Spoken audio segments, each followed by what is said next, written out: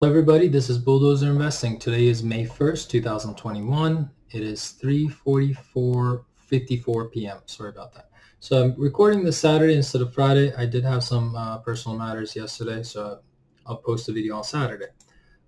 Besides that, we have a long list today that we have to cover, but before I do start my analysis, I'd like to also give this little cool tip. When you're watching the video, it's better to watch it on the actual YouTube channel because you can actually click on the video description and see these bookmarks. I'm going to probably cover more than 25 different tickers today. A lot of requests that are coming from Twitter. So it's better for you guys to just click on the bookmarks and go to the ones that you're interested in, or you can just watch the whole entire, I don't know how long it's going to last, but maybe 2 hours, 1.5 hour video. That's your choice. The second thing is we do have a Twitter account that I, every Friday that I post here and people request. So I don't review these stocks because I'm interested in. I'm reviewing them because they're being requested. That's why I review so many stocks. It's not because I want to get more clicks. It's because people request. So I go ahead and cover them. And the last thing is also another advantage of following us on Twitter is because I go ahead and post useful charts. These are not buying these are not buy signals or anything, just giving you guys potential targets on certain names that I feel like it's interesting. Like this one, we said Novavax will hit 240, 260, and within a couple of days, there it hit. We also had people ask me about Tesla. I post that.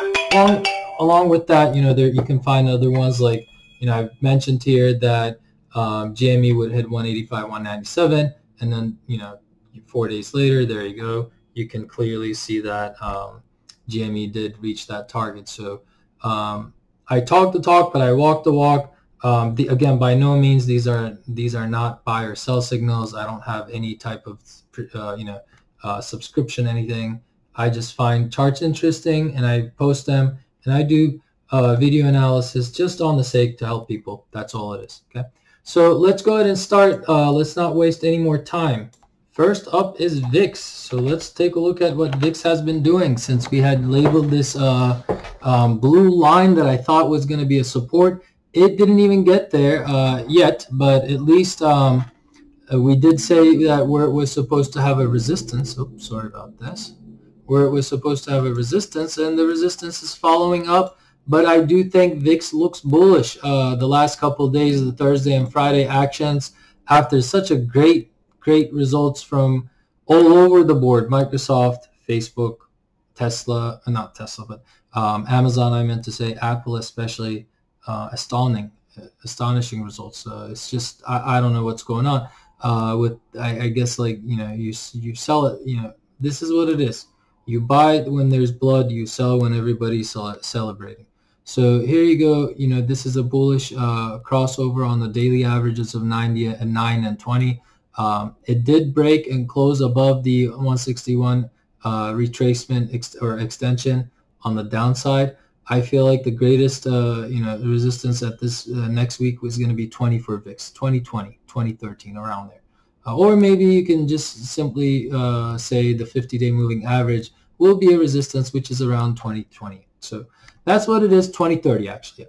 That's what it is. VIX does look like it wants to push towards the 50-day moving average at $20.30. Next up is SPY. So let's go ahead and take a look at SPY.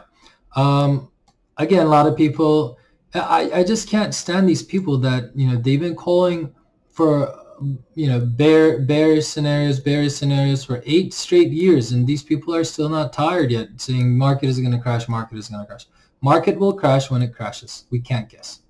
But what we can do is statistically just look at, things that we think that there might be some type of, nobody can guess the crash, but, we can take an estimate or a guess of when the market will pull back a little.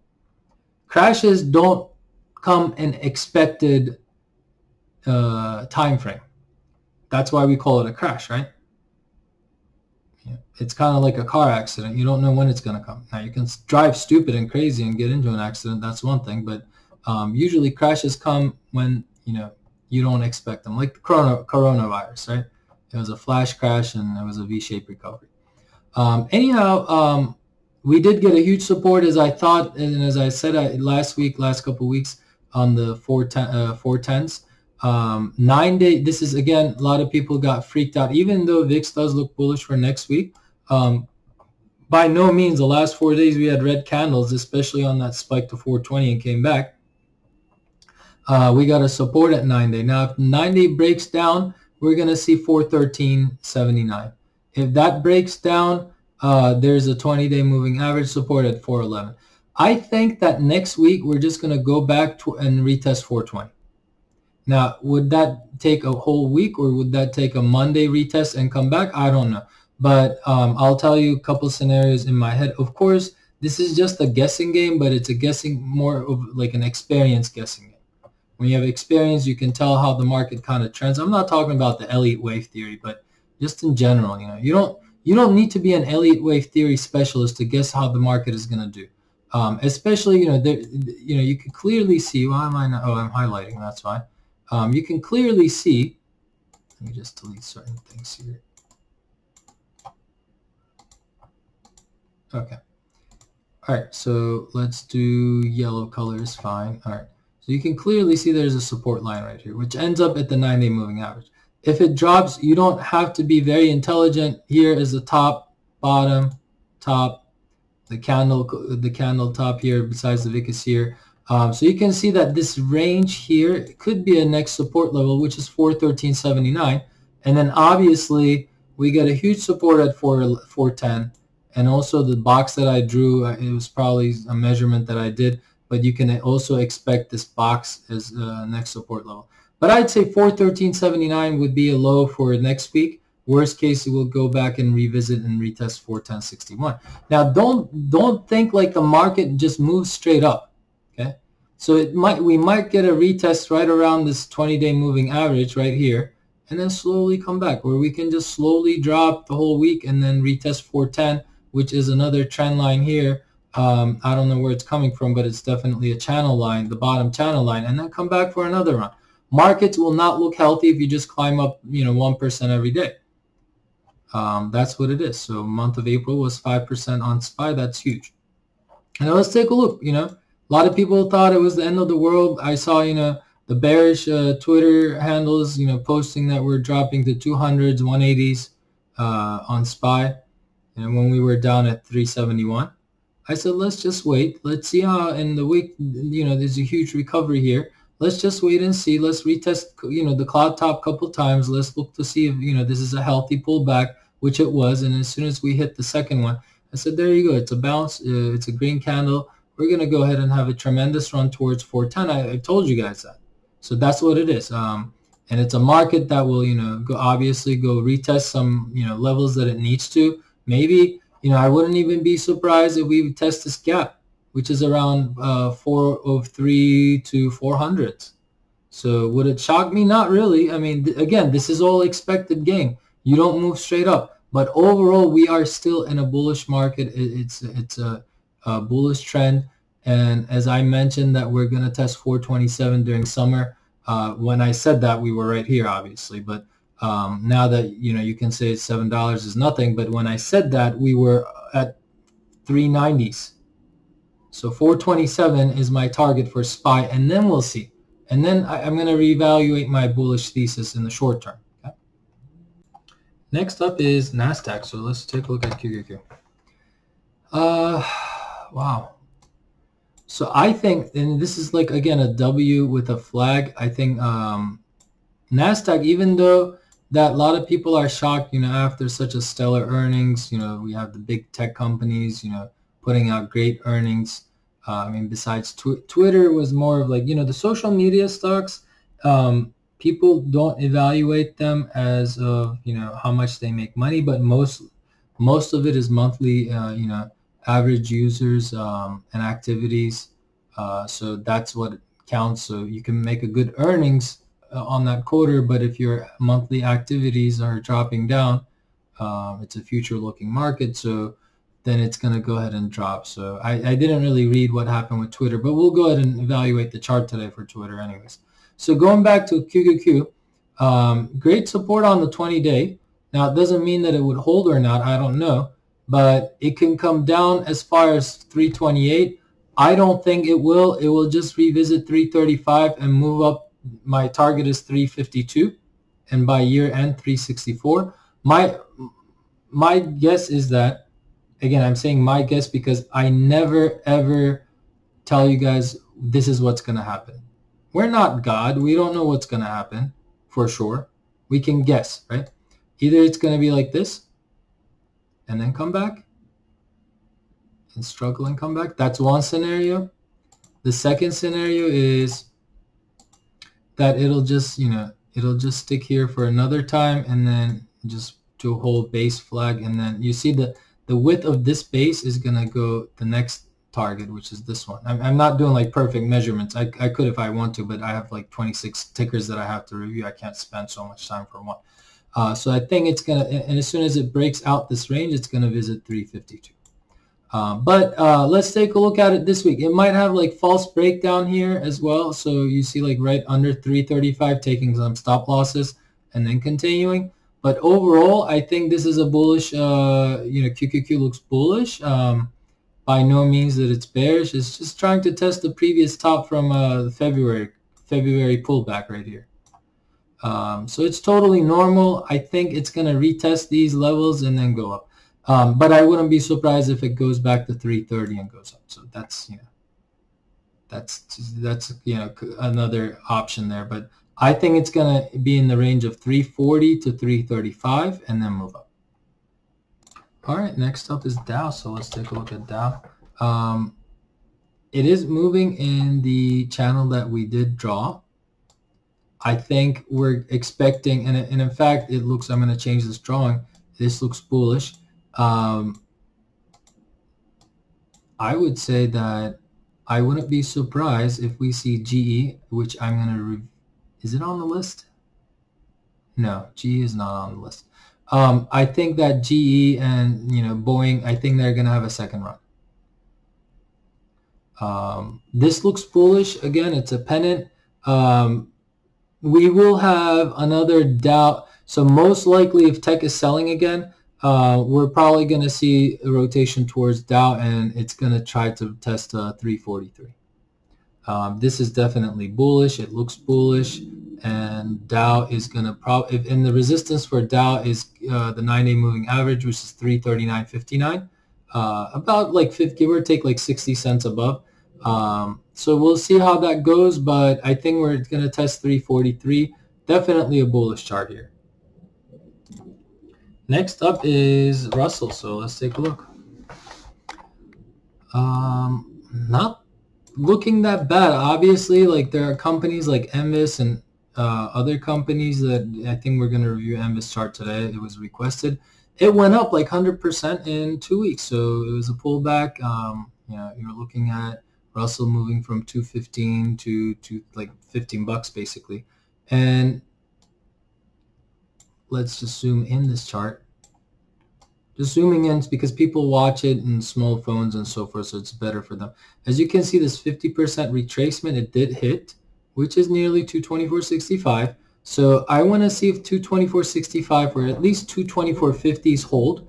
If not, it's going to go to 223.22, which is your 50-day moving average. Now you're going to say, why did you skip the 20? Is because I think that these tops right here, so 1, 2, 3, 4, the bottoms here, the top of this candle, it makes better sense that 50-day moving average would be the better option for the support. But it can, there's two supports, 223, and then, well, the first level is 224.65. You're looking at 223.26, and then you're looking at 221.34. So those are all the critical levels for support. Resistance is, as we said, this orange line before was 226, 226.27, around 226, 227. Let's just delete that. Right around here is fine. That's where I'm going to watch. I don't expect any huge moves from Russell this week, especially going into May. People tend to sell in May and then come back around, June, July. I don't know if it's going to follow the trend this year. But what I can tell you is that we do consistently see higher lows. Now, if this is the next higher low, then the 233 will be my target end of May. And that's because Russell finished the month negative. Actually, what is this? Every block is not a month. Let's take a look at April right around here. So Russell basically closed almost even for the whole month. So I think for the month of May, we're going to retest 233. And for this week, it will just be good if we can hold 224 and slowly go up. I don't like V-shaped recoveries. I rather like these higher lows and then, going up in a healthier chart, or going up to make a healthier chart. So next up is Apple, and from here on we reviewed all the indexes, so I'm going to try to be as fast as I can because I do have bunch of requests today, and I want to finish this under an hour. So let's go ahead and start. Apple. Unfortunately, the earnings were great, well above expectations. I'm looking at stochastics, surprisingly bearish. RSI lost momentum. MACD is on a crossover and a bearish crossover, and I do see this red bar on the MACD. So as you can see, this is a bearish crossover. And I'm kind of not surprised at all, because what did I tell you guys? You look at my Apple video analysis. I said that if Apple goes up before earnings, the trend is that it will go down after earnings, right? I've told you guys that. And that's why I said I will rather have not Apple go up, as we were talking about it in these weeks right here, this beginning of April or the middle of April. And I said I will rather not have Apple go up before earnings. Now, does this chart look very similar to NASDAQ? Yes, it's like a carbon copy. You have the W and then you have the flag. The only thing is that Apple did lose its 20 and 9 day, whereas QQQ is still above the 20. There's a huge support at 130.39. I think that's where it's going to test the cloud top. Remember, I said when you first break above the cloud, it's always that you get retested. So right here, you break above the cloud, you go up, and you're like, okay, we're just going to keep on going up, and then bam, you retest. So this candle right here, the bullish engulfing, and then there's like a little shooting star here. So I'm expecting something like that, and that would be the bullish case. If not, I am looking at this W top right here, which is 127. Give or take, the 50-day is right around 126. So 127 should be fine. If that comes to that, if it hits 127, I will probably buy calls, and I did buy 140 calls 3 weeks out. I don't know what makes it 3 weeks out. I forgot the expiration date. I didn't buy, like, it was so cheap. I bought like $200 worth. It wasn't really something that I even remember. It doesn't really make me nervous or worried about what am I going to follow $200 option. It was just for I think that this drop, what I think was that it's going to bounce off of 130, which is this scenario. And when it does, it goes nuts. Look at this, 1, 2, 3, the third day, fourth, and then bam, further out. So I am expecting, the reason why I bought 140 calls is because I probably sell them at 136. But if this cloud bounce does work, every time it bounces within 2 weeks, look at this, from 121 to 138. So that's about 18 points. You're talking 130. It could even go towards 147, which is all this resistance low. Sorry, 144, 147. But again, it has to hold 130. That's my critical area. If it doesn't hold 130, then I'm probably going to wait for the option to go really, really cheap, like maybe 5 cents or something, and then I'll probably cost average, double it up. Maybe put another $200 and then just wait. If it expires, it expires. It's okay. Because I'm not gonna put like 50K on Apple just to make $1,000, $2,000. I'll just put what I'm willing to lose is like $400 on this trade. So I'll just put around $400 or so that if it goes, it goes. I'd rather use my money on something else. But if I'm gonna make $1,000, $2,000 off of Apple, I'll just buy the option. So, but again, it was like. It wasn't. I'm not really hoping a lot from that play because the MACD, stochastics, everything is bearish. selling volume here. But I do think the bounce, if it does happen and it works out, we're going to go directly right above 136. AMD, so let's take a look at AMD. There is a cloud bottom support, which is not that bad. AMD does have this rounding bottom, which is good. So this is a slow recovery. But however, the 50-day moving average has to hold, the 8120s have to hold, and then it's probably going to retest 8476. So let's go ahead and make this chart a little more easier to read, and I'm going to take a quick snapshot. I think it's in the divergence of recovering.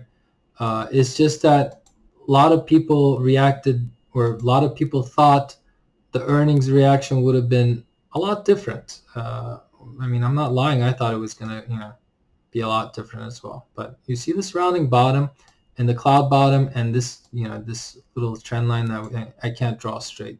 But here you go. This 8120, 8160 has to hold. If not, it can retest all of this cloud bottom areas right here, which does make sense. There's a gap here, and there's also a bunch of support here. So if it does come down slowly and eat your patience away around $80, that's totally fine, because it's going to shoot back up towards the $84 area. So this cloud, the width of this cloud should be your price action.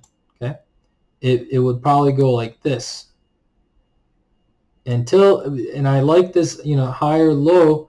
But if it does lose 8160, then your action, your bullish or recovery mode is going to slow down a little, because the whole point was to have this trend right here. Let me do this. This orange line that I drew here, this right here. Okay, so if it doesn't hold, and the 50-day doesn't hold, then I would aim for $79, $80, and then I'll buy from there. Other than that, you can draw a channel here and say if it does bounce, your next target, and we don't draw these yellow boxes for no reason, right? So that did work out. That play did work out. I don't know when I did this last video for AMD, but obviously where our target was, that's where it went. I think it's still gonna, if it does bounce back, $89 should be your target. But I'm all on the 8162 level support, or maybe 8150 to make it even. Next up is apps. So let's take a look at apps. Oh, I'm not typing. Okay, apps. Digital Turbine. Now, I like the support on the 100-day moving average.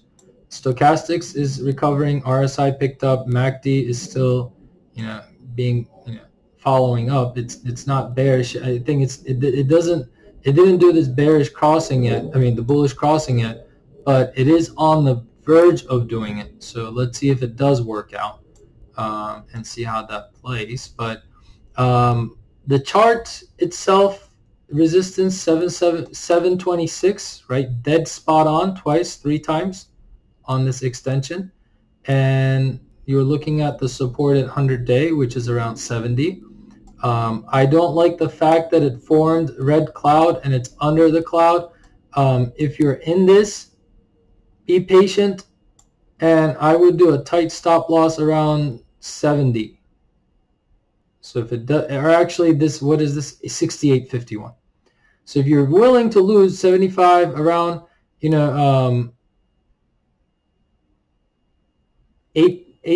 what is it? $7. If you're willing to lose about $7 on this trade, you can put that stop loss, or you can even put it on the next $65. So that's $10. That's your choice, or just leave and wait till it breaks above the cloud. For now, this is a tight trading range. Does it allow me to draw a box here? Yeah. So this will be your trading range. You don't want to lose this trading range. So rather you put it on 68 or a little above right here, right around here where the 100-day, where 68.51 is. That's your choice. But I wouldn't get in this trade yet if it's a swing trade. if you're in it for long term, I still would be cautious. Not a bearish chart at all. It's just that from February till this 2 months, it didn't break above 91.42. It's concerning that it's under 77.26. As long as this is above $77, then I'm fine. It's bullish. If it's below, then it's still under bearish. And we can't really call it bearish either, because it does get a support from these levels, the 61.8 and 50. So it's stuck in between. But is it closer to bearish than bullish? Yeah, it is closer to bearish than bullish, but it's staying neutral. 77.26 is going to be where you should watch. And if it breaks out, then you should be bullish. But currently, I would hold off. This is neutral. At its best, more closer to bearish. As long as the 100-day holds, as long as the 68.51 holds, then you should be fine. Disney. So let's take a look at Disney. Disney is not bearish at all. In fact, this is a good place to buy Disney. Look at this. I believe that Disney is probably going to break out, but then again, the earnings, it's crazy. You know, looking at Apple, Amazon, you know, putting out one of the best earnings ever, and they can't hold. It's because the general market is so high that it's having trouble maintaining the levels. Now look at this perfect, you know, we estimated this perfect drawing. It hit there a little bit above and then went down, got a support on this bottom of the channel, then it's above the cloud. It is forming a red cloud, so that's something that we need to watch. But so usually you would say if the earnings come out good, you would expect, so I'm just going to say the opposite. If the earnings do come bad, then I'm expecting this to go up. That's how like the trend has been for the last couple of days. But anyhow, I do believe now that it held the cloud, at least you know, you can go 190 calls on this one or something. You know, I would do, or buy it from here and see if it breaks above 190, because that's where your 50-day is. And then it's another concern to me that it still has, you know, 2 weeks or so, maybe less than 2 weeks, but earnings are on the 13th. So as long as your stop loss should be the 100-day moving average, or 181, and your resistance is going to be anywhere from 189.25 to 190. So that's about 8 points up and about 9 points down. Okay. But overall, I do think that if this trend does break out, which it seems like it did a little. I mean, I wasn't zoomed out when I was drawing this line, but you can always, you know, readjust it. But you get the idea that I think that it broke out. The reason that the fact that it's getting a support at 9-day resistance is 21.86 on that on Friday. But it's a solid company. You know, you still have that story of if parks open, if, you know, things go back to normalization. I know we have crisis in India, but then again, you know, how much does it affect the U.S. because Disney parks are, you know, I don't know if they have it in Europe, but it's definitely, we know that there's 2 locations in America. You know, the Disney Channel and everything, the not IPTV, but it's Disney Now, has, you know, streaming service. It's all going good for Disney, and I think if parks open, that would be another reason for a catalyst, I guess, for the stock to go towards 200. I think eventually the stock is going to hit 200. This is a stock that I wouldn't worry about it. Like if I had like 500K on it, I would just sleep comfortable. Even if it crashes, you know that it's Disney, you know it's going to go back up. But just technically, I know you guys have been asking these charts because you want to find the technical terms. So let me go ahead and explain. This yellow line, the moving average line right here, is going to be your resistance at 185. Your next level, I'm looking at the 50-day moving average, which is 186, or the cloud top line right here, which is at 190. Your support is going to be either the 100-day moving average, which is 182, or the cloud line right here, which is 181.78. So that's just a summary of things, but I think that it's going to hit 200 before earnings, because I think people want to position in before earnings. So let's go ahead and take a look at FUBO next. This is a stock that I've been owning for a couple of months now. Let's see.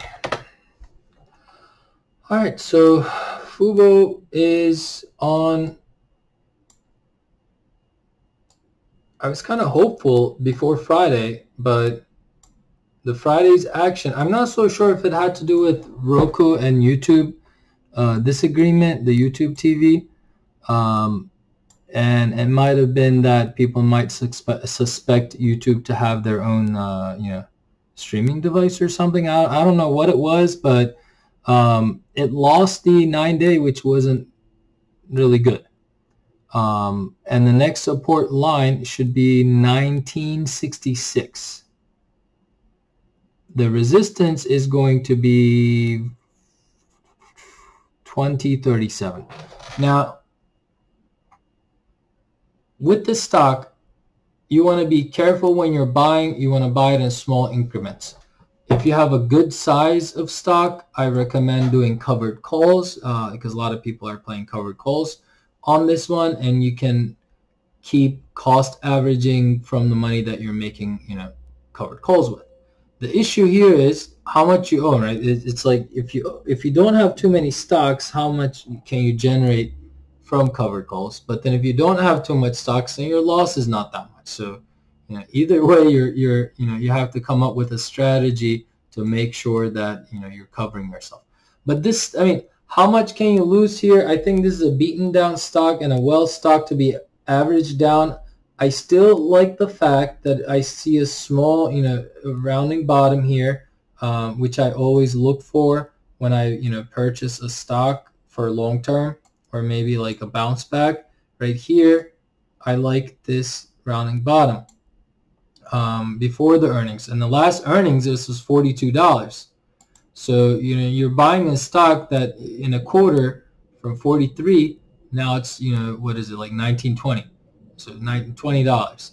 So that's like half the price. Going back up after the earnings towards 42 will make you 100%. So having the knowledge of that, I'd still, and this huge buy volume right here is no joke, guys. And it was above it, when that buy volume happened, it was above the current price right now. So it makes sense to collect, selectively collect the stock. Don't go all in at once, but I would think that this would be the time to buy the stock for 100% move. Now, obviously, the stochastics is bad. I'm looking at long term. In the short term, you don't want to touch this yet. But in the long term, if you do take the risk, I would say that this is a stock that you'd want to get in. A lot of people ask me stocks when they're up in their, like a, up in the moon, and they're like, okay, should we buy it? First of all, I never tell anybody to buy or sell. That's your own decision to do.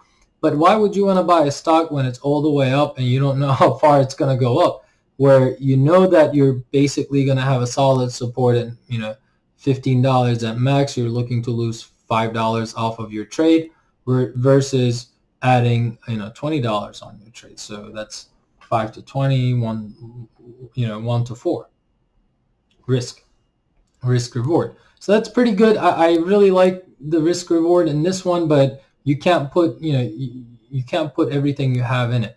So you have to make sure that you have a reasonable amount. Next up on our list is JMIA, JMIA Technologies. Just looking at it to analyze a couple things here. It lost a 9-day, 20 is resistance, well below 50 and 100. There's a cloud bottom. Cloud bottom is up here. That's going to be a resistance. At 32 is going to be a resistance. Your support is going to come around. Let's delete some things off of here so that it causes less. And as you can see, like we expected the stock to go here and it well above, you know how perfect it was here. It reached before the time, my time was off, but you see that to the cent, it was like right on that. And it, you know, so guessing that we did a good job on the way up. Now let's see if we can guess to see if this is going to go up.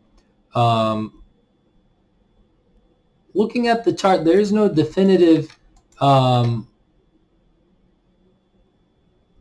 play here.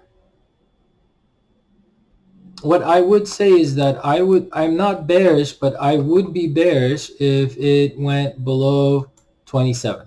It needs to hold 27. That's one thing. The second thing is I would be bullish if this trend is broken above. Okay. So I would, you know, it could come down to 27, that's fine. But if in order for me to be bullish, it needs to break above the resistance line that, or the trend line that I basically just drew for you guys. Okay. It may not be perfect. Again, you get the idea. Like you're looking at the chart, you get the idea. I'm not being, you know, geometrical here.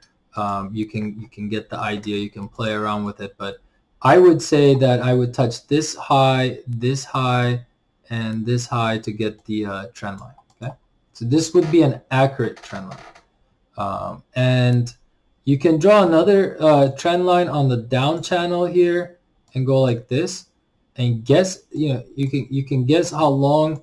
If it does break 27, then you can guess where it can basically drop towards all the way down to 25. So either you wait till it hits 25 or 27, buy, and you're going to buy another set at 25, or you're just going to wait till it breaks above this trend line, and this is going to be a resistance right here. Let me go ahead and do that. This cloud line right here.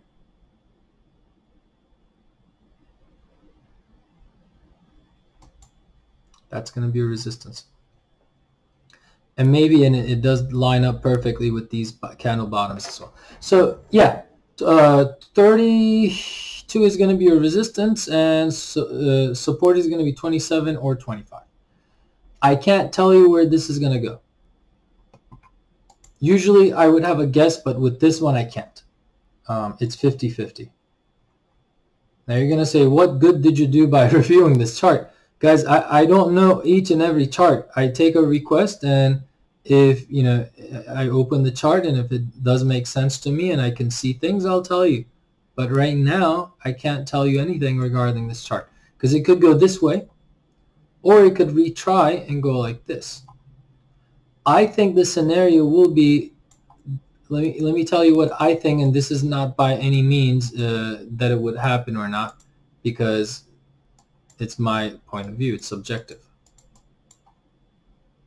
This is what I think it's going to happen. So slowly. Okay. I'm looking at this, and reason why I'm looking at that is because when I buy a stock, I always look at this pattern. Okay. So my eyes are automatically, my brain is automatically is being subjective towards one idea, and that idea is rounding bottom. I wouldn't touch anything that doesn't establish this. I wouldn't even touch this. So if it goes like this, I wouldn't touch it, because it's not healthy. Look at this. An example, right? Bam. What happened? Saw the 50 resistance, and this is a false, you know, fake breakout, and then bam, and then bam, and then bam. It could go like that even further. So that's the scenario that I was talking about. Like it could, if it doesn't hold 27, and your next one is 25 right here, even a little bit below 25, but it can even drag lower. So that's the danger. So you're looking at, you know, 20, what is it right now? What's the price on here? Like 30? You're looking at $30, but, and you're going to think you'll be safe, and you don't follow the rules of, you know, your risk and reward. Like you're going to be like, okay, when I get in, maximum pain I'll hold is here, and I'll sell it here. Okay? If you don't follow those rules, then you're going to lose, and you're going to drag yourself and just keep on buying and buying. And that's what I did with FUBO. I was too emotional. And I'm not complaining. I'm holding it long, but again, it's just, you could buy other stocks and you just get stuck at it. You have to wait till you go break even or make a profit or something. So that's the case here. I'd rather see a rounding bottom. I'd rather see this before I get in. And I told you the resistance of 32 and support at 27. Next up is LARK. So let's take a look at it. Oh, sorry about that. So LARK here is bearish. It looks like I did draw, and when I draw, and exactly just a few minutes ago we were talking about JMIA Technologies, and I said like you should have a risk reward, and you should have some certain price levels that you're going to say if it goes below, I don't care, I'll just sell it. Now you can declare that against your portfolio percentage or your size percent, whatever. I'm not going to do the math. Everybody follows different rules. I don't care what kind of risk you take. But this is it. $25, that 50%, it didn't hold. And then bam, it goes down. Now where does it meet? This cloud line right here. Okay. Could it go down further? Yeah, it could go down to the lower cloud line, which is 23. I don't know what the news was. All the lower level indicators, the internals are bearish. Externals are bearish. Lost all the support levels. Only thing you can hope for is that this right here, this line could hold and slowly recover and maybe try to get back to 25. I don't see that happening. I can extend this trend line right here. Okay. And then maybe let's duplicate this.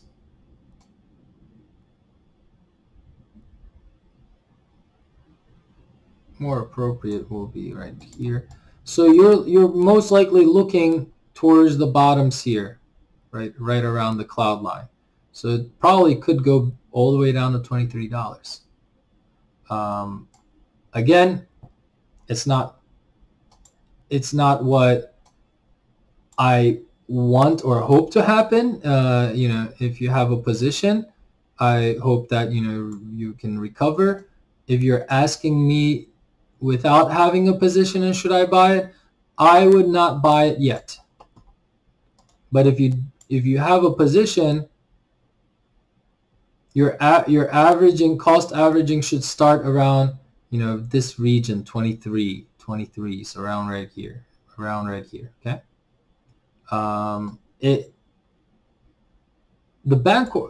When did I review this? I don't know. But the last time I reviewed it, I probably mentioned that it needs to hold these levels. Just so that the levels I talk about are very critical, and if it doesn't hold, you need to expect a 3%. Now again, this stock doesn't really drop 15%, 20%. Seems like it did here. It didn't do that, but you see this huge drop. It picks up a little. We can call it a cat, dead cat bounce, and then bam, even further. So we don't know if it's going to happen, and that's why the bells could ring, and you need to be on alert, because every time you get a huge drop and you get a little bit of a bounce, don't get sucked into it, because there will be more coming. Okay. Next up is MVIS. So yeah, it had a huge run, more than 100%, and if it does, you sell. If you didn't sell, then it's your fault. And you can argue and discuss with me and say, hey, look, who are you to tell me what to do? I bought this thing at, so-and-so cents. I don't know how many cents it was. I bought it at 15 cents and I held it like a champ, and I'm still holding. Well, this is the thing, right? You're buying at 15, and if you sell at $1.74, you can buy it back at 64. You can double your shares. So don't tell me that story about, oh, I'm a long-term holder, blah, blah, blah. You can double your shares. Okay? So I'm not here to argue. I'm here to look at a chart. I'm not here to argue about, what kind of strategy you're holding. But to me, if I buy a stock at $10 and in 1, 2, 3, and 4, it goes more than double. First of all, if I bought it, I'd probably sell it around $17. I don't think I would have held it till 28, but I would have probably sold it right around here, which is $19, that resistance. broke well, gapped above, and so forth. But I mean, I'd see where it could go is 1234 or 1163. When you see spikes like this, like just like this time, right? You saw how it saw the previous high and then just melted down. Now, I think it's going to come back down to 1234. I'm sorry. Like if you're holding it, if you sold it and you want to buy it back, I would buy it around 1234 or maybe 1179. I would not. I don't know the reason why it went 100% in the first place and then it got dumped after earnings. Well, at the earnings, it seems like that's a green candle, but I don't know. I don't have the nerves or the health anymore to trade stocks like this. If you do, that's fine, but don't ask me honestly, because I mean, as I grow older, I'm not like an old person, but as I grow older and mature in trading, I'm sorry, but I just don't have the health, the nerve system, or I can't take as much risk anymore because I have more liabilities and I have to think of, other than, if you're single and you don't care, so forth, that's your choice. But I just can't, risk it anymore as much. Moving 100% in 5 days, it's like GameStop. Everybody talked about GameStop and it went like, from when it went from like $80 to 400. It's like, this is almost like a mini GameStop here. So just take the chill pill and, sell it, wait for it to, bottom out. Okay. Look at the bottoming here. It's going to form around the 100-day moving average. That last bounce was from 100-day moving average. So my guess is that it could fall down at 1174 till it establishes a bottom. But this 100-day moving average was pretty good, strong support level. Okay?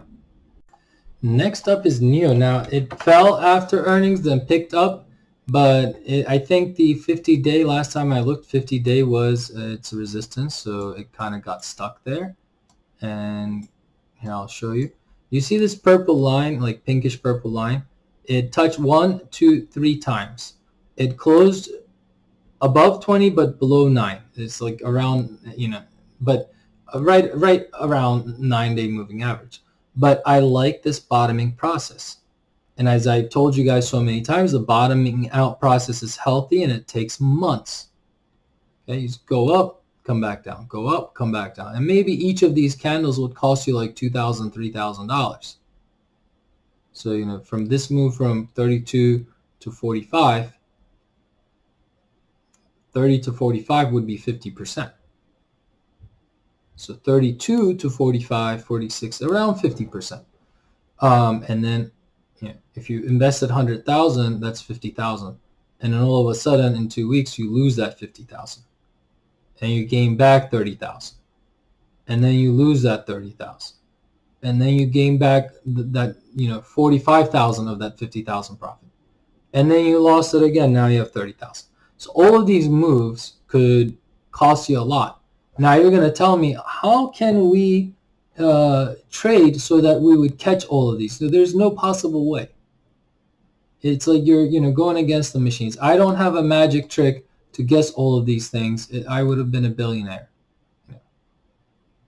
And I don't get these people that open like a trading channel things and they're like, oh, I have $1 million in my account or $5 million and I'm teaching you guys how to trade.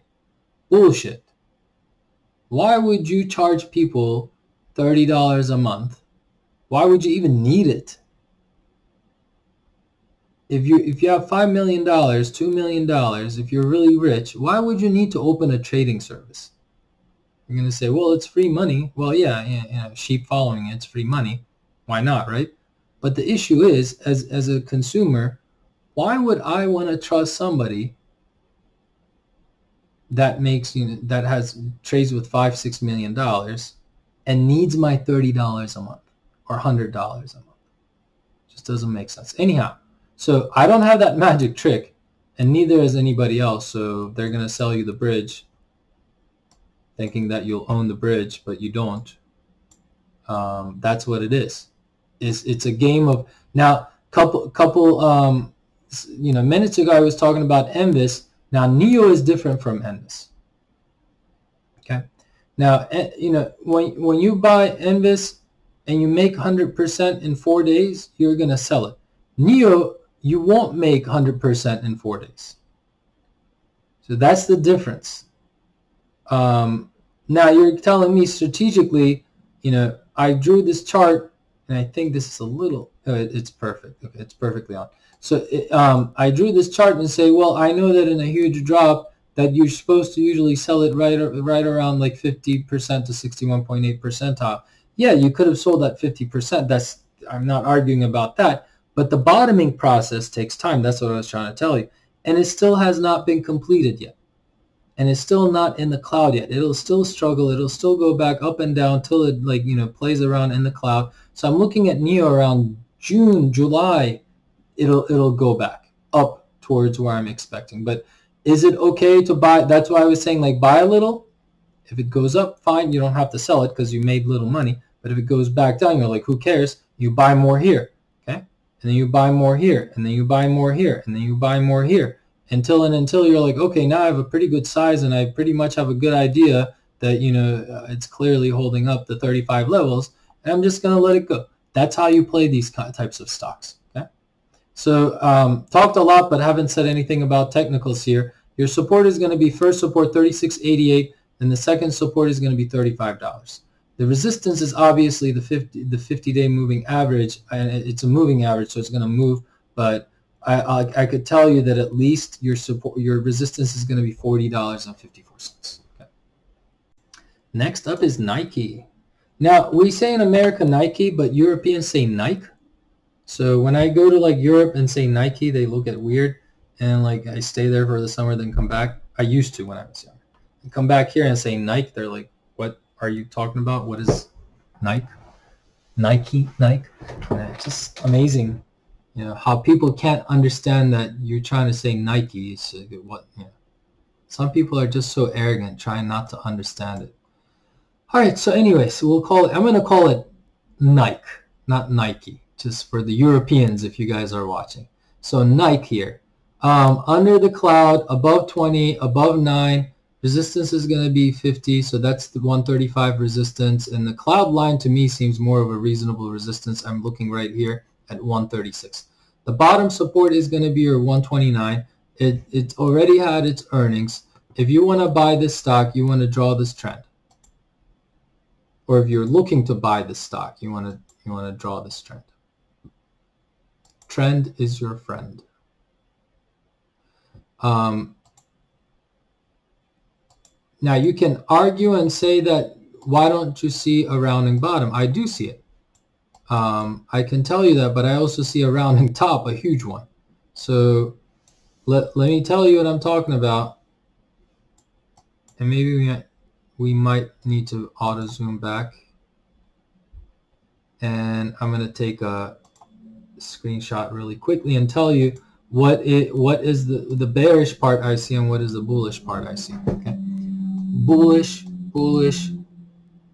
above 9, above 20, all bullish. Okay, bearish, and this is bullish, the bottoming, right? Or you can draw it from here at the bottom. Okay, but the bearish size that I'm going to talk about is the big rounding top. That's concerning. That it's formed a red cloud and it's under the cloud and it's been getting rejected. So this tells me that these rejections could be costly. Okay, and the next time it goes up and gets a rejection, it might very well go to $110. Okay, fill this gap right here. It did fill it here actually. So I don't think the gap needs to be filled, but I think this gap right here could be your support lines. But see, this is where I go bullish. Okay? So there you go. You break out here, that's bullish. Here, I don't, let me delete all of this stuff, or let's clear all. Okay. This is how I would be bullish in this stock. Okay. You see this trend line right here? breaks above and never get sucked in when it goes above the cloud because it's going to come back and retest, I will be bullish right here and then play. Where I would see a resistance will be right there. However, until and unless it breaks above the cloud, gets a support, comes up, that's where I would be a buyer. I wouldn't risk it here because there's always, pulling back. It's a nice stock, gives you dividend, it's a strong company, but I don't like their products. They're just selling you cheap rubber, made in China. I've never had a Nike shoes that lasted more than 6 months to me. You're going to say, what the hell are you doing with your shoes? Well, I buy my shoes to use them. I don't buy shoes so that it matches my clothing. When I was a kid, we used to get shoes once a year, and you wear it to school, you wear it to your school, you wear it to your, playground, and you better clean it. Every week I used to clean my shoes. I come from the 90s when, we had the, Soviet Union and so forth. So I didn't grow poor, but I grew in an environment that was not materialistic. I don't buy shoes to freaking match my t-shirt.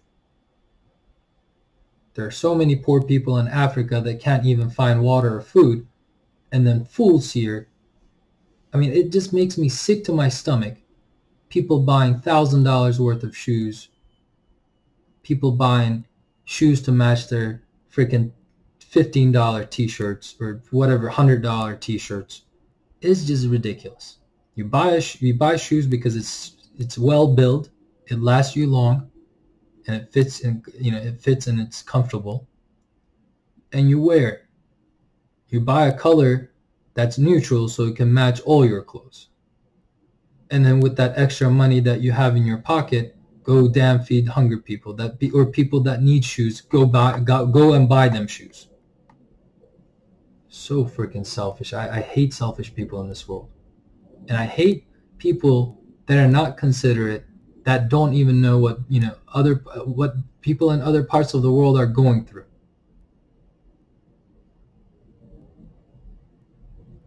I'm sorry, when I talk about this stuff, I could talk about it for 2 hours. Speaking of Nike, whatever you want to call it. I mean, I went the other day to buy my son and my daughter shoes. And they're growing, of course, so it's like, back then we had hand-me-downs. I get shoes, I take care of them. If my feet grew, my sister would wear them. So forth, right? We all went through that. You guys know what I'm talking about. Not the teenage people, not the the current generation, but you know what I'm talking about. But the thing here is that when I went to Nike, the kids shoes. My son is 7 years old. I mean, shoes starting from $100.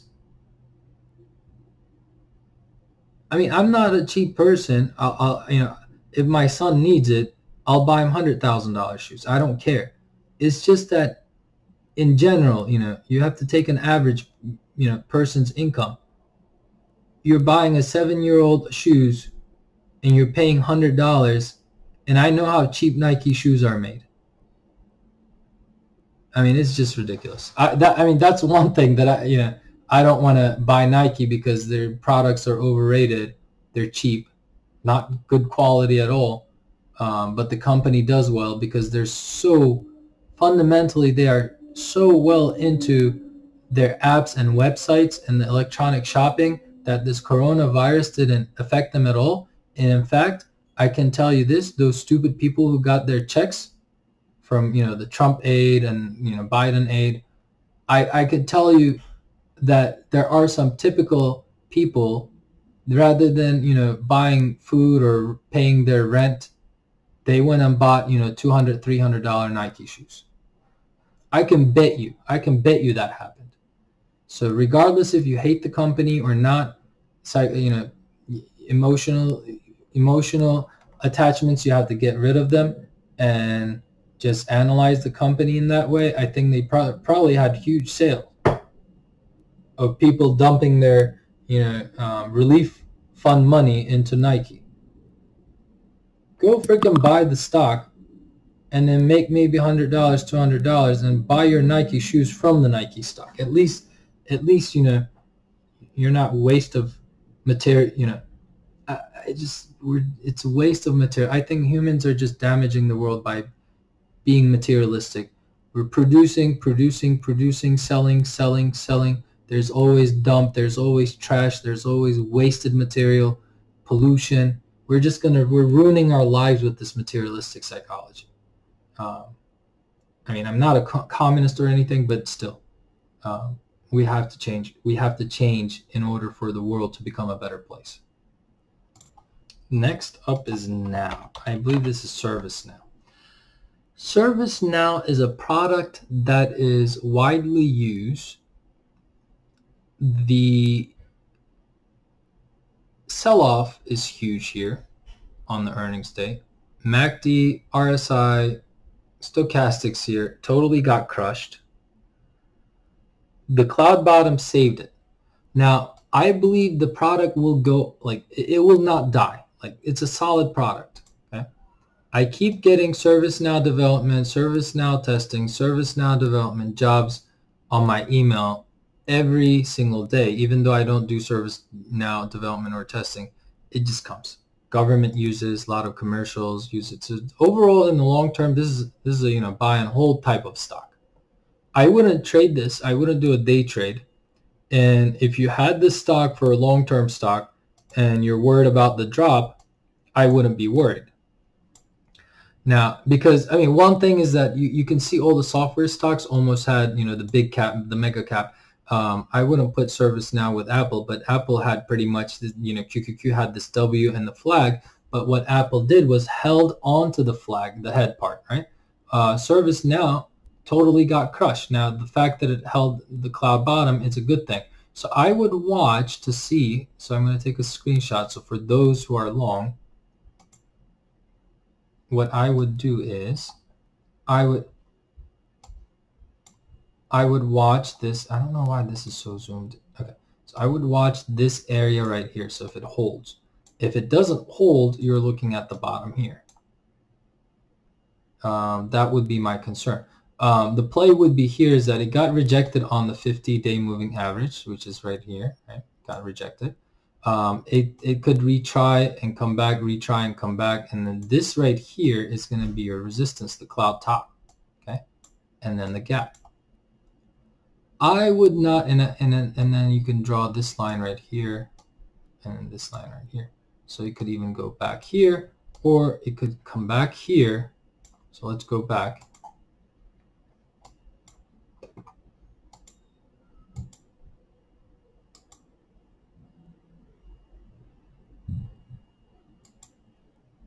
Okay. So what I'm expecting is the stock can, you know, if it breaks above the cloud, it's going to be a resistance at 544, or whatever the time is, right? It could be 530, 540, depending on how long it takes to get there. But this is going to be your selling point, and just watching carefully. Even if it breaks above, I would not buy it until, you know, it forms a base. That's what I can tell you. I would be not buying this dip. I would not be selling the entire position either if I had one. Now, if it breaks down 463, that's where I would be like, okay, you know, I'd run off, because then you're talking about further drop and it loses as a major support. Okay, you can tell that this right here could be, or this candle could be here. There you go. You see this? So you're going to be in this price range for some time. I didn't check the news. Why? Like, it was kind of like an Apple drop. Like, it had a good earnings. Everything was good, but it kind of got sold off. Or is it that the earnings were bad, some news hit, and that's why it dropped? I don't know. So if it's something like Apple, I wouldn't be worrying it. I'd buy the dip. But if it's something that's technically something wrong, they lost a huge customer, they were doing terrible, then I'd wait on it to see if this cloud holds. Okay. Next up is Pfizer. Now, I don't really like to do any technicals on Pfizer. Since I know Pfizer for the longest time, it's been in the 30 to 35 range. It's like, right here. Since I've known Pfizer since the last 5 years that I've seen the chart, it's gonna average is gonna be $32. You're in this game because you're in here for the dividend. That's all it is. And you can look at the even further out timeline right here, 20 years monthly. Yeah. Since when is this date right here? 2015 till now, your average is, it goes back to like 29, 35, 29, 35. Now, because of the vaccination, that's when it kind of broke off that multi-year top, and it went and came back down. Or actually, never mind. It broke off the top right here, came back up here, and then dropped back down. Now, I don't know what's holding Pfizer. Is it because corona vaccination news? Actually, the blood clotter wasn't. It was Johnson & Johnson. It wasn't Pfizer. So I don't know what's holding. Maybe because they're partnered. They partners with what's the German company?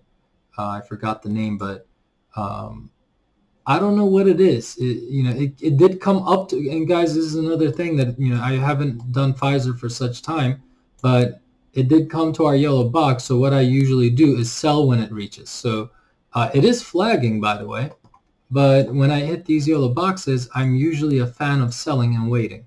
It is flagging. It looks bullish.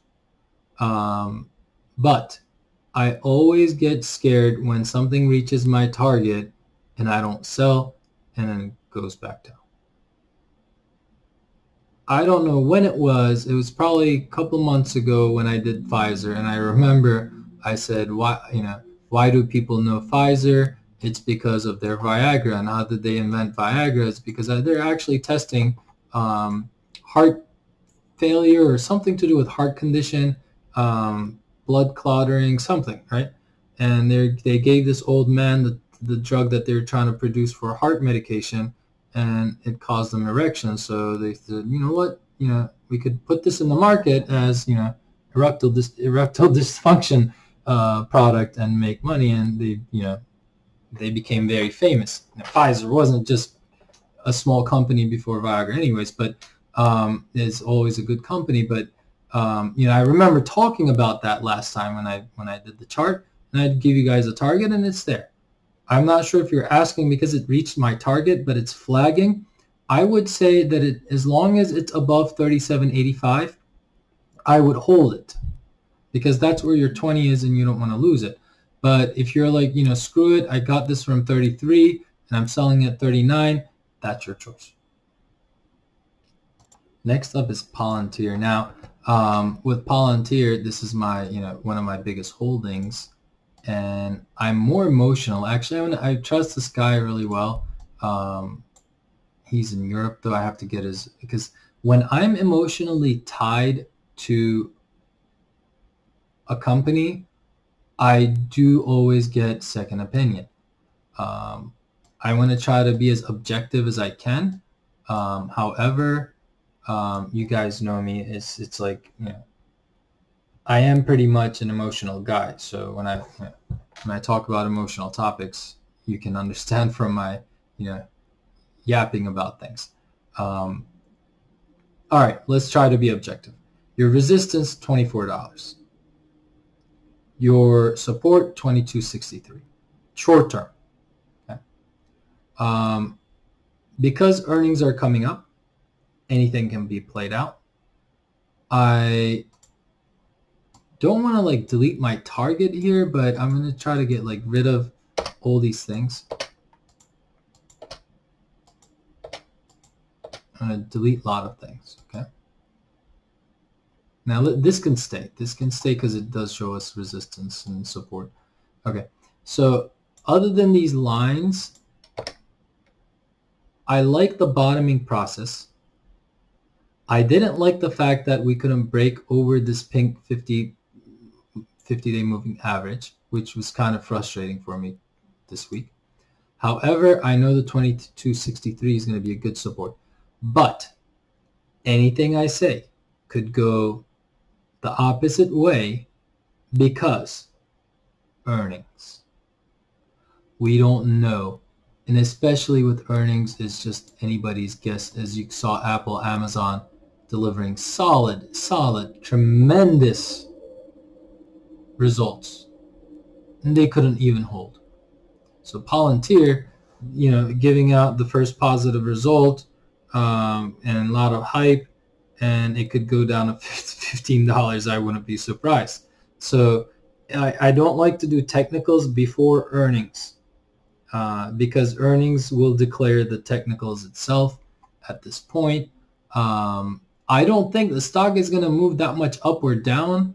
I think it would be a gift at 20 if it comes back down again before the earnings. I like the fact that it's reaching the cloud and it's going to get inside the cloud, and the cloud is getting tighter and tighter. If we do see a confirmation from the Ichimoku cloud turning green, it would be very nice. But again, I don't want to do analysis on PLTR till the 11th because it's meaningless. It's meaningless. We knew the dump was coming the previous earning. The earning before that, it was 5% down after hours, and then it just exploded. Like it was like 15, 20%. I remember those days, and I'm like, how could something go this fast? It went from 14 to 32 in like a week or two. So I don't know what this earning is going to bring, but if it does bring, and we could see crazy moves, I believe we can go up to $32. You're going to say, why? We went up 45, 32 isn't crazy, but you look at the percentages, guys. This stock has like 1 billion shares in the market. So you're talking about outstanding shares of 1 billion of shares, and you're talking about, from 22 to 32, $10 in 22, or 23, let's say. $10 in 23 is 43%. And you don't like that? I don't know. People are used to 2020. Things don't work out like that in the real world. That was just 2020. All right. Next up is Plug. So let's go ahead and take a look at Plug.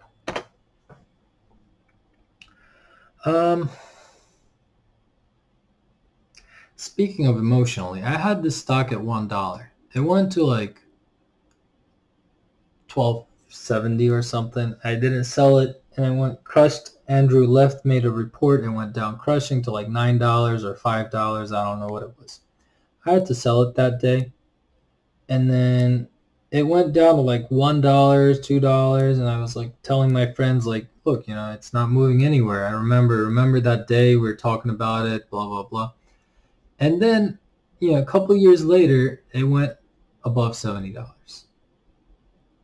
Now, to me, I don't know what changed in this company. I didn't follow news. Their CEO, I think, is not the best CEO or the most honest CEO that I would think. And I, researched the guy back then.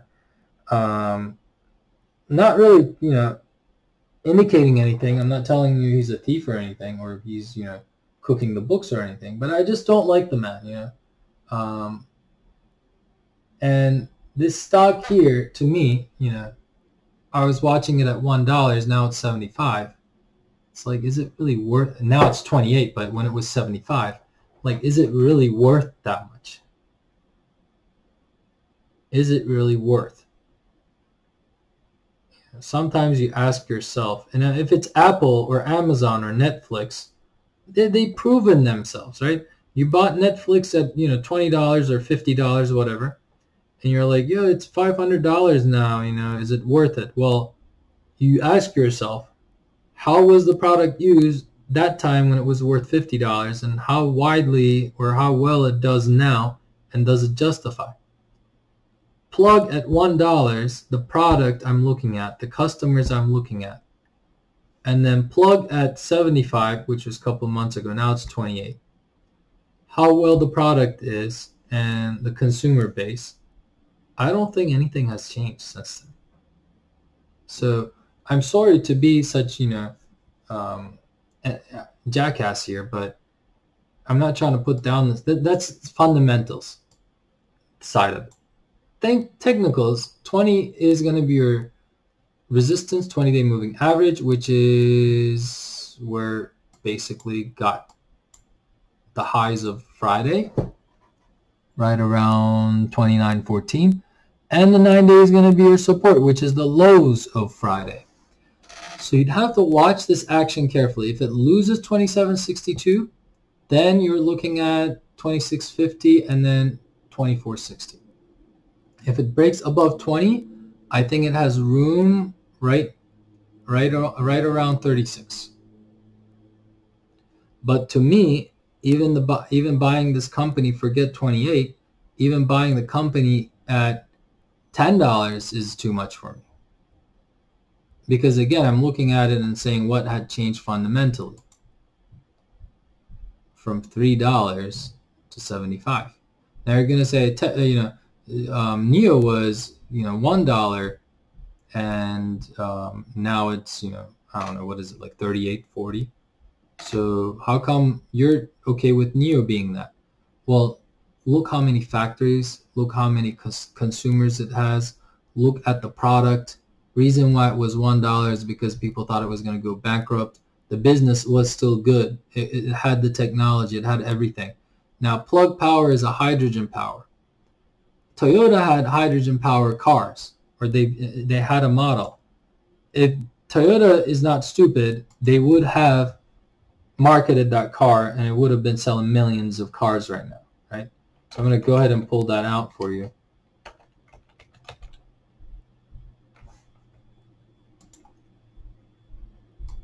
Toyota Mirai, that's what it was called.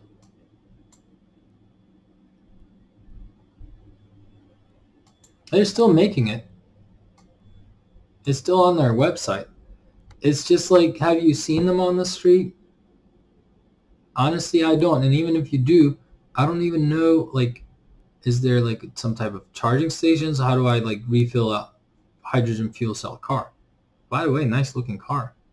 I was at Toyota yesterday. We bought my one of my best friend. He's like a brother to me. Bought him Highlander. So it's not a bad looking car. It's just that, have you guys ever heard of Toyota Mirai? Or however you want to, Mirai, I don't know how, it's Japanese, I think. I might be like murdering the name here. Have you guys ever seen it, heard of it? I haven't, at least. Right? So it has like this, but it doesn't really feature, it has all this car, 402 mile range with fuel cell. Like how do you fill hydrogen in this? Like I don't know. What do you do with it? As a hydrogen tank, I think, obviously. So, and then it's 402 miles. My car can make 400 miles. So what is it? Like, is hydrogen cheap? Like, why would I buy a hydrogen fuel cell car? Give me a reason. You get what I'm saying? Like, is there an advantage? Am I saving on consumption? Am I saving the planet? Obviously, yeah, it's nice for the planet. But my car emission is nearly zero. So it's like, the cars that are in the new model cars aren't that bad in emissions. So they're pretty good. And it says Mirai, you're near your area. I don't know how widely. So I'm just gonna. This is not my zip code, but I'm just gonna type another one that I know. Not there. Currently available in California and Hawaii. So that's my thing, right? Did Toyota make? And I remember when I had the stock and it went from $1 to some like $12 or something.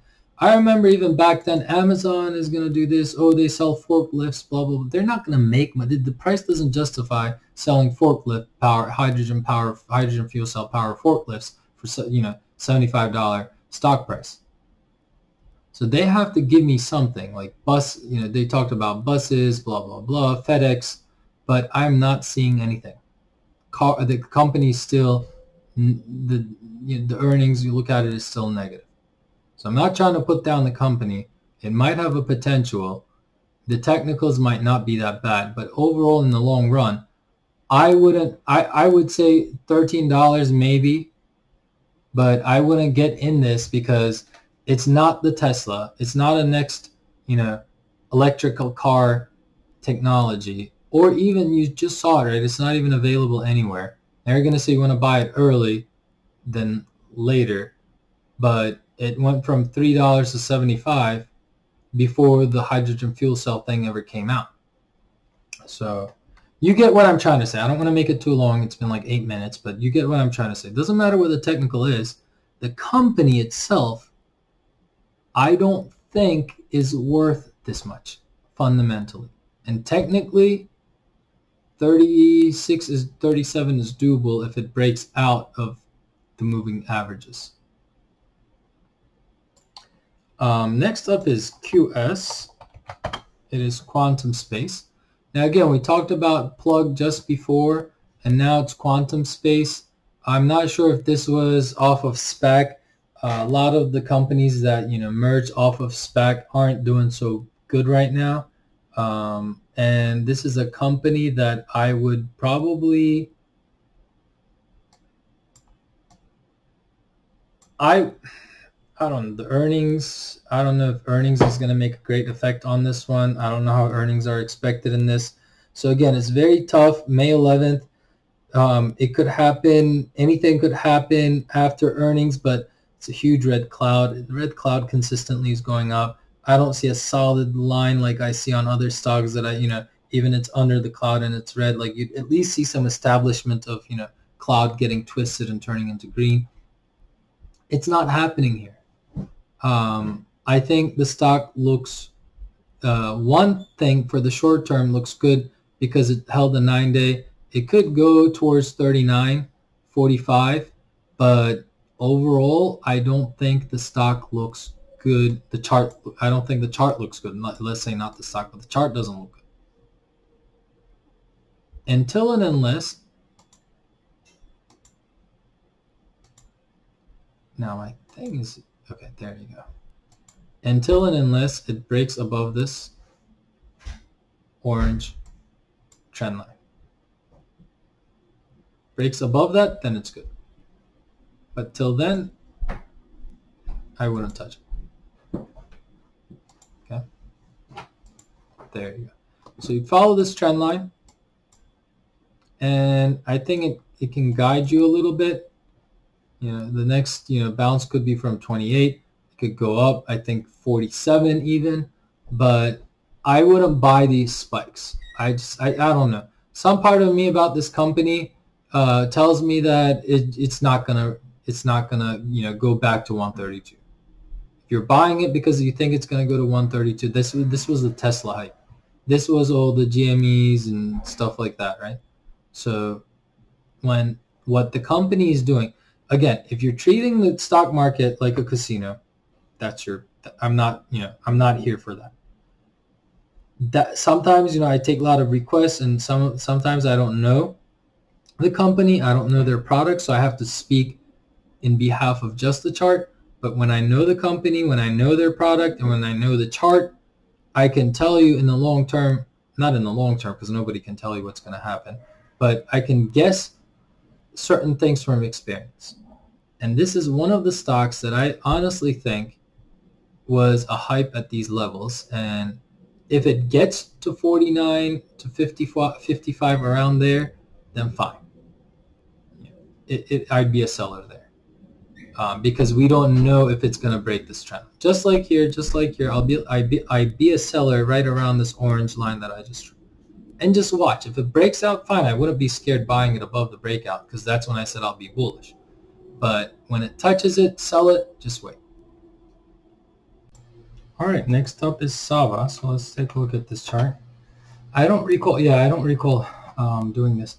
So usually with the medical stocks, pharmaceuticals, it's usually there's some news behind it. I love the bounce off of 100, moved across and basically went all over above all these 9 and 20, and then it's above 50 as well. Bounced off of 100.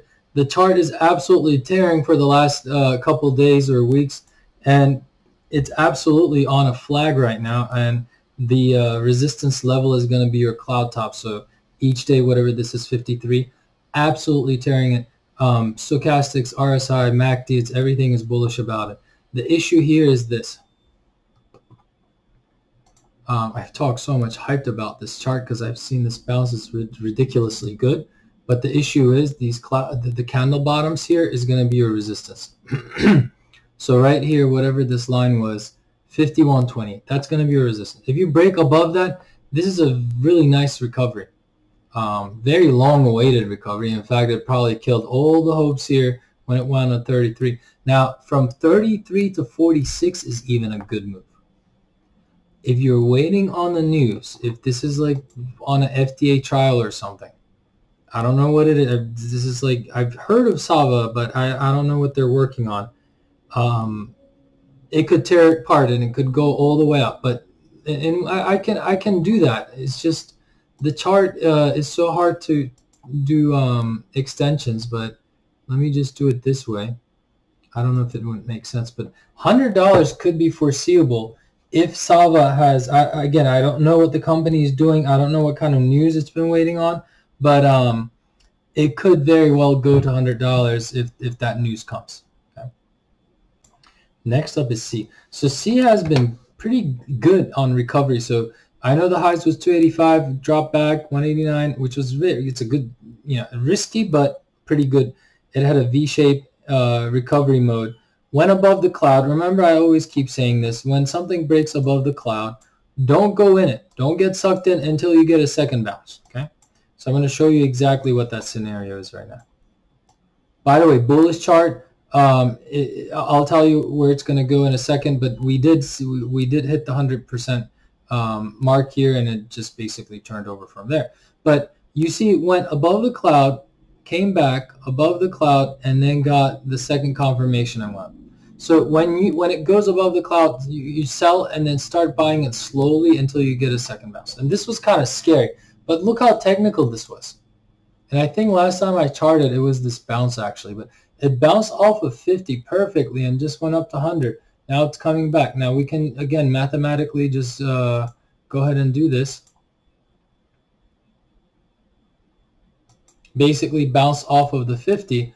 It could go lower. It could go to 61.8, which is 247, and then the next bounce will be even harder. Now let's go.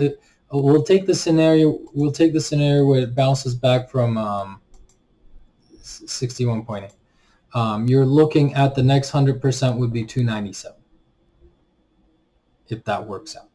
I think it's a good stock. I would say that you can go in a little bit here, maybe 247, and then aim for that 297 area that I just talked about.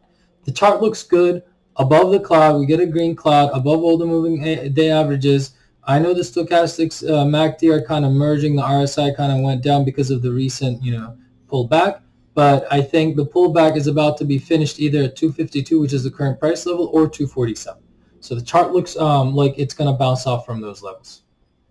Next up is SFT. Now the follower had said either do SFT or HIMX. I never charted SFT, so I wanted to do Shift Technologies.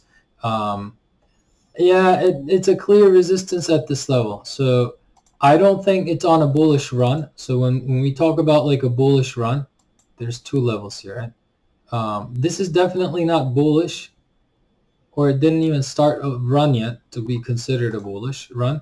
MACD good, stochastics good, RSI doing a little head here, doing a flag, I guess. But I don't think this chart will start looking bullish until the price is above 890. And that's where your resistance is. The support level is going to be $8. Okay? So basically, I'll tell you where the support is. Basically, your support is at these levels right here. And you could go as low as this right here, just to be safe. Okay. Which is coinciding with 9-day moving average. So 793.8 around there is fine. There's a range here that I want to go ahead and highlight so you guys can see. That's the range. That's the trading range. It did break out, which was bullish, but came back down. I don't know what that was about. Maybe it was the February-March crash. Then, you know, solid green candle here, too, huge body. Seems like it, you know, goes up with good, you know, candles, but then comes back down. I don't know the company very well to say anything. I don't know if it's a new company. It looks like it's coming from 10, so it could have been merged off of SPAC. I don't know. So I'm going to delete that yellow box because it's hurting our eyes. And then I'm going to draw a long-term trend line. So you always want to consider some things here. You can go like this. Okay.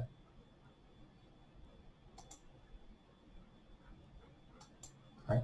So this channel, if it goes down, your next low would be the 664, which is lower low. I said low. That would be around, if it hits here, that would be 640s. I think the greater resistance area at $9 or even a little above 933, that would be my sell point, and wait. If it breaks out and establishes some type of safe bottoming around 978, then it can tear up. But for now, this chart is clearly on a downtrend, and the support area for the near term is 790 to 8, and the resistance is about 930. Okay. Next up is Snow. So Snow and Palantir pretty much in the same business. Snow more on the commercial side of things, and Palantir has more of the government side of business. Now, not that Palantir is trying to do, you know, commercial, they are, but Snow is more established in the commercial side. I don't know when I drew this red line, and I guess I was pretty much solid on it. It basically is a resistance. We can conclude that there is some type of, you know, I don't know if this is going to be a bear flag or it's going to be, you know, I mean, it could be a bear flag if it breaks down. Okay. I just wanted to put things in simpler terms. You're looking at a buy point of maybe Friday's lows or even a little lower, like around 225. My selling would be around 245. I think I covered Snow last week, and there's nothing that I could actually change anything yet, because I don't think in a week, nothing changes in a week. Your target should be 304 to 328 by summer. I like the fact that it looks like pretty much a Palantir's chart at this moment, but I like the fact that it's coming near in the cloud, and the cloud needs to get thinner a little bit, but let's see, you know, your 50-day moving average on the shorter term is your resistance, and it's very clear. I'm going to show you. You see this purple line, or magenta, whatever you want to call it, coming down? That's your 50-day moving average.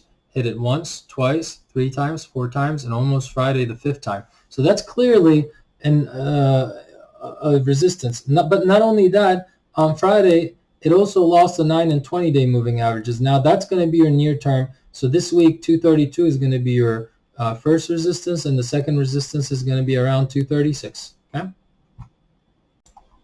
Next up is Tesla. So let's take a look at Tesla. I did point out a Tesla chart on Twitter. So let's take a look what I said about Tesla a couple of days ago, and let's see if I was correct, because I honestly don't know what I go through so many things at work and then also charts. So when I said it, when I put this chart out, it was 7/12, and I gave the comment out and said, so a lot of this is what I established on Twitter, FinTweet, or FinTwit, whatever you want to call it. There's 2 types of people. People that are honestly trying to help and just put out charts. That's it. No flexing muscles, just charts. Yeah, my account went up this much, my account went. No flexing muscles. Just people like me, right? Just putting charts for educational purposes. There are other charts, there are other chartists, or there are other people, not say chartists, there are other people in FinTwit community that tries to make themselves look like they're gurus, and they'll put out things and then immediately they'll delete their tweets. Nothing that I put here so far, I haven't had a deleted single tweet unless I like literally mistakenly had a typo. I basically fixed the spelling, because once you tweet you can't edit it back. Basically put it back. So giving an example, this Friday, this tweet that I posted, I think I was doing like I was walking my dog, so I did like a voice to text, and I said ticker, but it came out as something else. I forgot what it said. So I had to delete my tweet and put it back with the correct spell. But other than that, I don't delete tweets. Whatever is there, it's there. I'm wrong, I'm wrong. I'm correct, I'm correct, right? So here, and then the other people that are, you know, actual gurus. So if I was like, you know, what could I say? The guy Muhammad, what was his name? I actually follow him. How do you spell Muhammad? There's so many ways you can spell, right? The guy that goes on, you know who I'm talking about. The guy with the mustache, he's always on CNN, CNBC, giving out. So these like professional guys, right? Not clowns like, you know, other people that I don't want to give names, because then I don't know if it would, if they can like file a, you know, complain about me calling them clowns. But you know that clown that rings a bell and yells all the time. You know who I'm talking about, that clown. Anyhow, then there's these clowns, and then the other types are the ones that are, you know, trying to put a fame out there, randomly putting fake charts with fake times and saying like, follow me to win more. Those, you know, scam artists.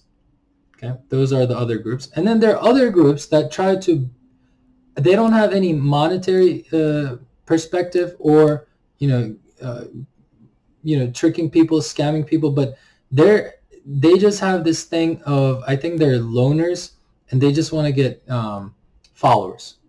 And the way they do it is, only thing they post is Tesla.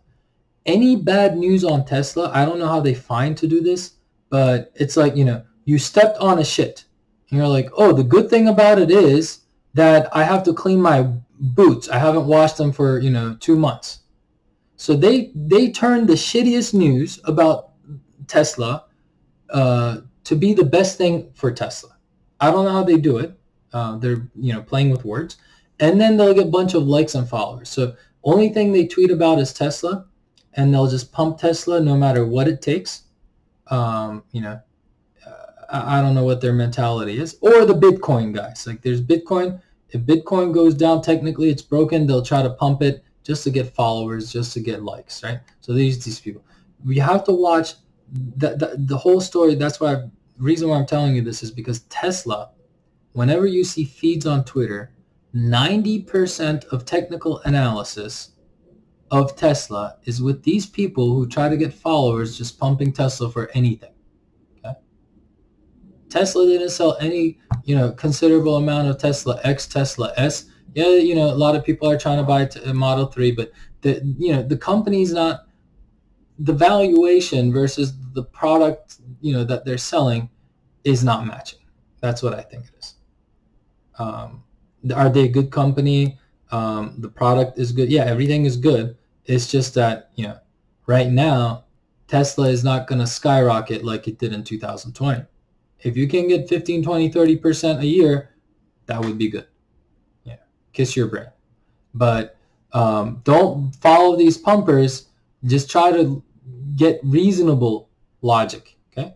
So when I posted this, another person had asked, you know, what's your opinion on Tesla, where it heads up? Said if it holds 828, or if it holds current level, it'll go to 828. If not, 649.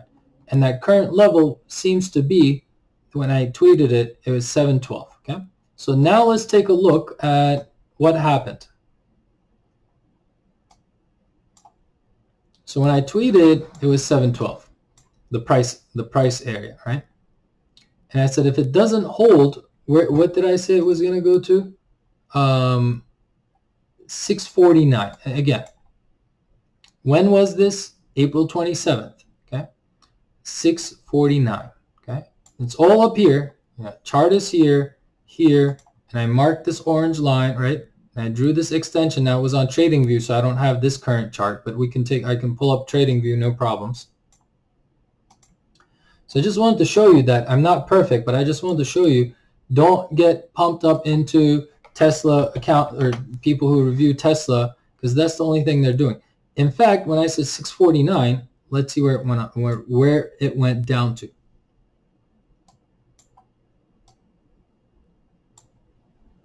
What's the lowest here? Let's look at this candle. It says low 666. Pretty much held this right here. So this right here. Now, reason why it says 649 is because of the 100-day 100% extension. Now, is that still the play? I don't know, because the cloud it's a cloud support and a huge buys on Friday with all the electric EV stocks and NIO as well. We can say that. So the cloud bottom is support. The cloud top is going to be resistance at 719. Okay.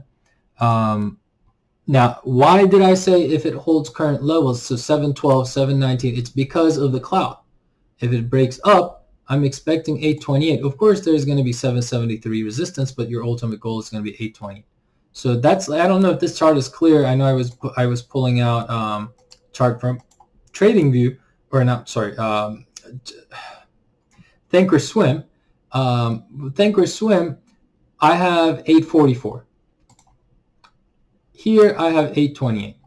So I don't know how the charts differ. Maybe I wasn't like on spot on. I don't know. I'll take a look at it. But to me, 828, 844, doesn't matter what it is. It's reasonable unless if it breaks above 712 or the cloud top right here, 720. Okay, holding the cloud bottom is a good thing. Can it come down to 646, 649, whatever I stated? Sure, it can. In fact, I think I put the bottom channel here at 649, not even the extension. So I thought it would hit because you see bounce, bounce, and I think it would bounce like around 649. So right here, if it does, the next bounce is going to be towards, you see this top, the top, this channel, the blue line that I drew. So it's reasonable. I'm not pumping the stock. I'm just trying to be reasonable. I don't own a Tesla. I don't care about Elon Musk or any, I don't care, right? So in fact, Dodge Father is trending. Let me take a look at Robinhood to see what, Doggy Coin or whatever you want to call it. Dogecoin, Doggy Coin, 38 cents, 9%. Okay, it's trending. So Saturday. That's fine. I did get it at 30. I think I need to sell it. I'll sell it after the video. Anyhow, well, it wasn't a considerable amount, so I don't really care.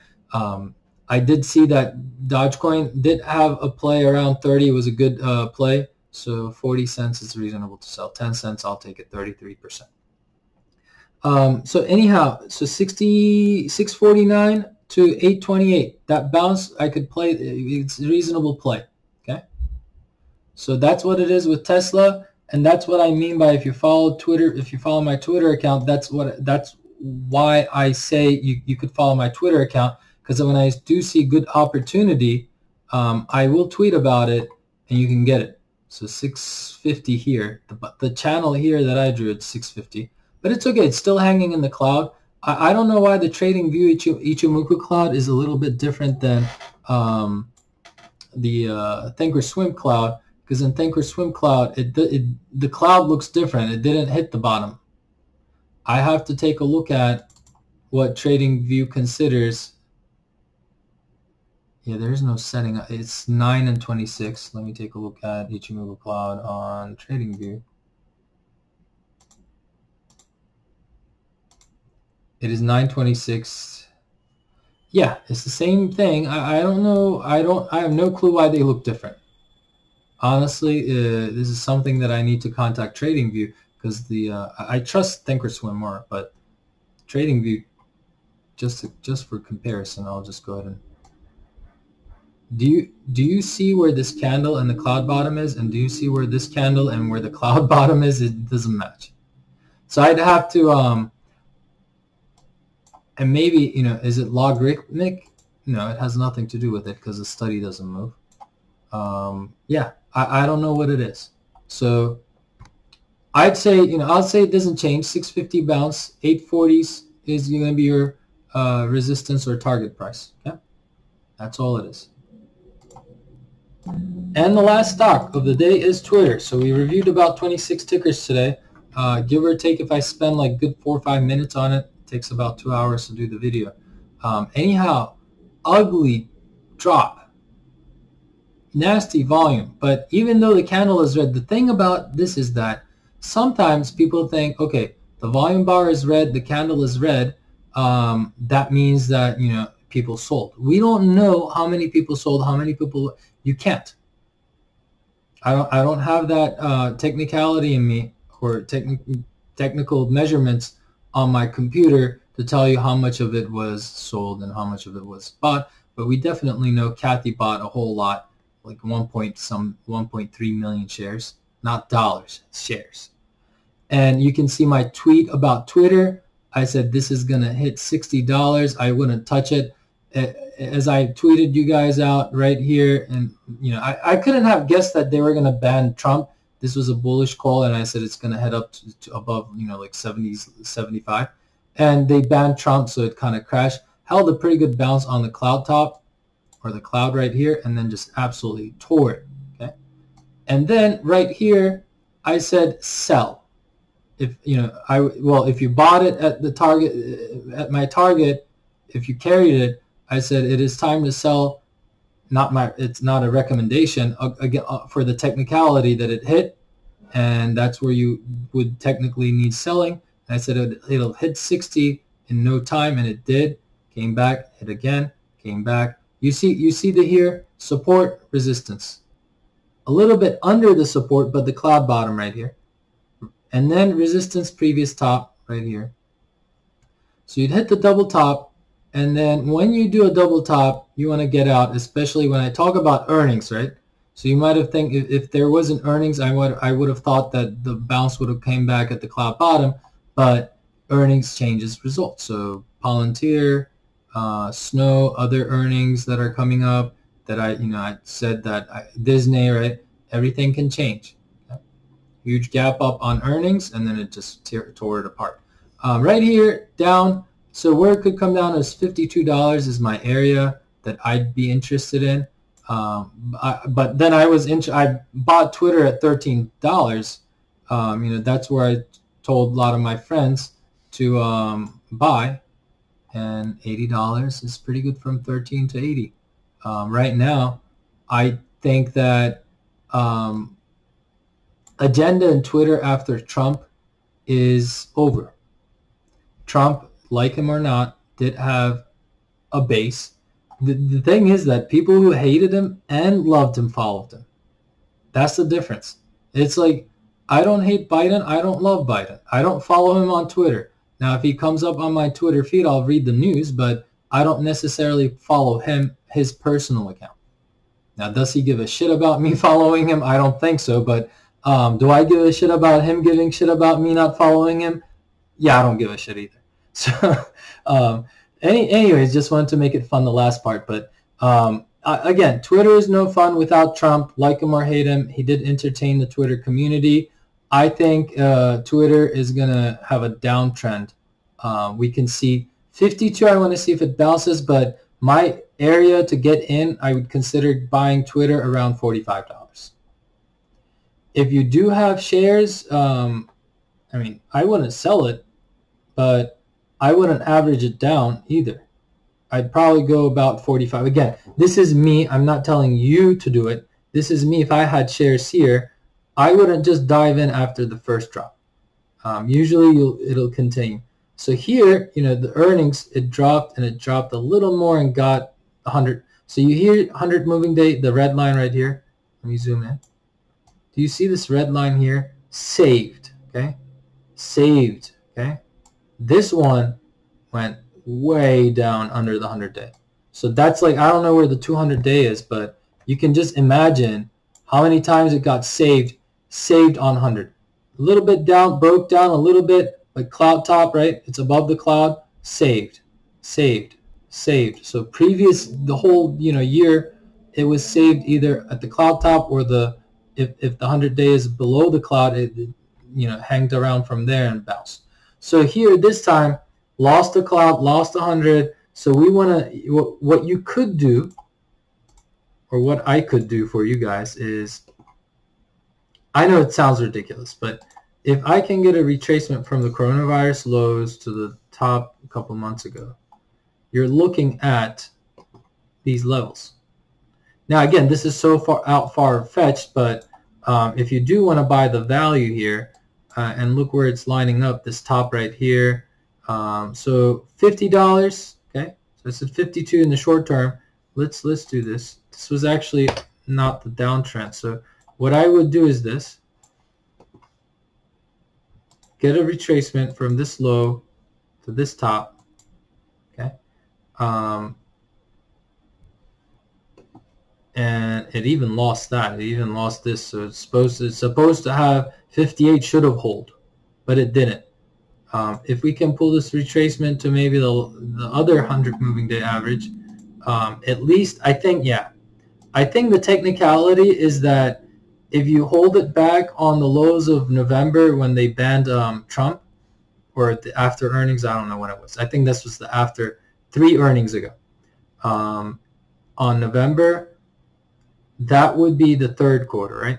So third quarter top bottom to the top on late February, you're looking at the 61.8 as 55.07. This better hold.